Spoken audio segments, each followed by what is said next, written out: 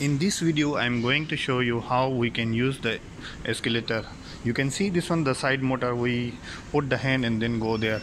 Now you can see there the steps, two steps is straight, flat. You can see the flat. So you can see my hand is flat. So we put the feet here, then holding this one to go up, same like I am doing. Then you can see the side roll also going up.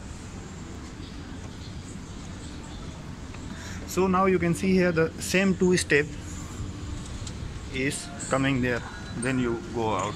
It's very simple and easy. You can see it's very simple and easy.